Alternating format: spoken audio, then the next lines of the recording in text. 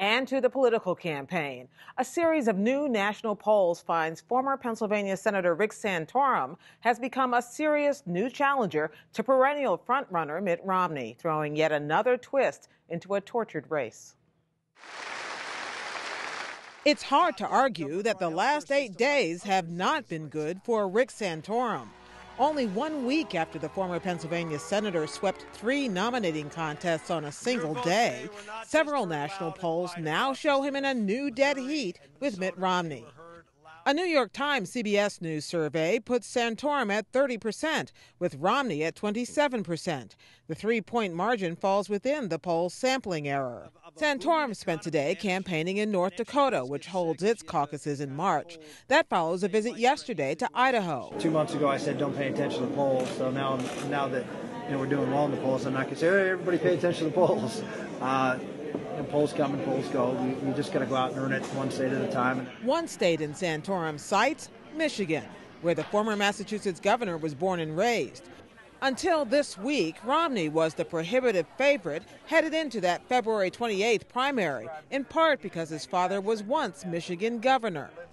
But Santorum announced plans today to buy television ad time in Michigan and 5 other states. This ad, released today, takes aim squarely at Romney. Mitt Romney's negative attack machine is back on full throttle. This time, Romney's firing his mud at Rick Santorum. And in the end, Mitt Romney's ugly attacks are going to backfire. The pro-Romney super PAC Restore Our Future is punching back with an ad targeting Santorum's congressional record. How did Rick Santorum actually vote? Santorum voted to raise the debt limit 5 times and for billions in wasteful projects, including the bridge to nowhere. Romney campaigns in his home state tonight, while Santorum will be there tomorrow, addressing the Detroit Economic Club. With more on Santorum's rise in the battle for Michigan voters, we're joined from East Lansing by Bill Ballenger, editor of the Inside Michigan Politics newsletter, and here by Dan Balz of the Washington Post. Bill Ballenger, the most surprising part of this latest switch in leads is Rick Santorum in Michigan. How is he really doing there? It's amazing. He has no presence or history here in Michigan at all, but he's the un-Romney. He's the anti-Romney within the Republican Party right now. And a poll marketing resource group today showed him ahead by 10 points. That is in sync with 3 other polls that have come out over the last 3 days that show him leading Mitt Romney by anywhere from 7 to 13 points. Is he suddenly surging ahead here because of something that Mitt Romney didn't do? Has he not been taking care of the home base? Mitt Romney has done everything right in traditional terms, Gwen. That's the agonizing part of it for Mitt Romney. He must be tearing his hair out because he has raised more money here. He's been in the state constantly for 5 years. He won the state here over John McCain 4 years ago. I think, Gwen, what is happening is these campaigns are becoming nationalized. People here in Michigan are affected as much as they are in any other state or nationally by what's gone on over the last 3 months in Iowa, New Hampshire, South Carolina, Florida. They're picking up on it, and it doesn't really make any difference what Mitt Romney has done up to this time or what Rick Santorum has not done in Michigan. Rick Santorum is ahead, and Mitt Romney is going to have to fight for his life to win this state in 2 weeks. Fight for his life. Let's talk about the national look at this, Dan. Is it as topsy-turvy nationally as it is in Michigan? It is. I mean, if you look at the whole series of polls, you cited one, but there are 4 polls that are out this week that suddenly show Rick Santorum roughly even or slightly ahead of Governor Romney in the national polls. And the Post and ABC had a poll 10 days ago, and it showed Romney with a healthy lead and with Santorum 18 points behind. So the swings in this race are unlike anything we've ever seen, and I think it reflects partly what Bill said, that there is a block within the Republican electorate that is still resistant to supporting Mitt Romney, and they have moved from candidate to candidate to candidate looking for someone that they can kind of get behind. And every time that person rises up, whether it was Governor Perry or Newt Gingrich or others, the Romney campaign has taken aim at them. They've thrown millions of dollars in negative ads each of them, and they have knocked them down. And so the question is, will that happen with Rick Santorum? Well, Dan, tell me what it is these voters are listening for. They're not, I assume, monolithic. They're listening for different things. Is it something in Santorum's message that's making them think, oh, yeah, I hadn't heard that. I'll support this guy? I think it's two things. One is I think there is genuine kind of distrust about whether Romney is truly conservative, whether they really believe he is the conservative that he claims to be. I think that's a lot of it. The second is, up to now, Rick Santorum has been quite presentable to them in the way he's appeared in the debates, which is mostly how they know him. I mean, I think what's important at this point to remember is that most Republican voters don't know him very well. And they're going to get to know him a lot better over the next couple of weeks. For better or worse, depending on how these television ads play out. Exactly. And the question is, will he be able to stand up to it when the Romney team comes after him? And will he have the wherewithal, the resources, the ability, the infrastructure to fend off these attacks? Bill, when we think about Michigan politics right now, we think about the economy, we think about the auto industry rescue, and I wonder to the degree to which these candidates disagree or don't agree or have a record on these issues, whether that is also driving this latest change of fortune in Michigan.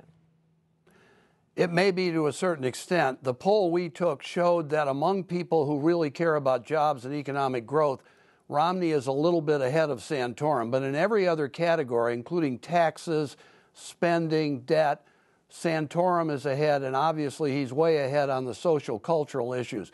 One thing to keep in mind, nearly half the voters in this primary coming up on February 28th strongly support the Tea Party. So they're either members of the Tea Party, they strongly support it, and among Tea Party voters, Santorum has a huge 51 to 22% lead over Romney. So Romney can catch up. He did 4 years ago. He trailed John McCain with a week to go in Michigan, and he pulled out a victory. He can do it again, but as Dan said, it may have to be with negative ads, and like Bill, Florida against Gingrich. Right. I'm sorry, Bill, to interrupt you, but there's also another thing. There's an open primary in Michigan, which means Democrats, independents, anybody can vote. Is that an opportunity to create even more mischief, which isn't showing up in the polls? I think it is. You're absolutely right. I think as much as a quarter of the vote will come from Democrats and independents. You don't register by party in Michigan. But the Democrats have basically given a signal that even though they're going to have caucuses to pick their delegates to their national convention in May, they won't penalize people who vote in the primary. I don't think Democrats and independents voting in the primary in Michigan for a Republican primary are going to say, we want to help Mitt Romney. I think they'd like to cause him some grief. I think they'd like to discombobulate the Michigan Republican Party, and there may be some angry independent and Democratic voters who don't like Mitt Romney's stand on the auto bailout by the federal government and might want to go in and make some mischief. He had advocated for a structured bankruptcy. Dan, where is Newt Gingrich in all of this? It seems last time we were talking about someone coming from behind and suddenly overtaking Romney. He was the one who benefited from it. Why isn't he benefiting now? Well, I mean, he was hurt by the loss in Florida. He was hurt by Nevada. I think he was hurt by the performance the night of the Nevada caucuses when he came out and rather than doing a concession speech, had a press conference in which he appeared to be pretty angry at Governor Romney. He didn't really compete hard in the 3 states that Rick Santorum won a week ago, in part because they weren't awarding delegates. And I think that he has in part decided to let Santorum fight it out in Michigan with Romney, and he's pointing towards some of the Super Tuesday states in the South. I think it's Newt Gingrich's calculation that anything that hurts Mitt Romney at this point and keeps the race moving is good for everybody who's left, and he has no intention of getting out. But he's not competing in Michigan either. Not hard at this point. Which kind of helps Santorum a little bit. Let me ask you both briefly, just for this, briefly, because it's a story about question about the quickness of this race.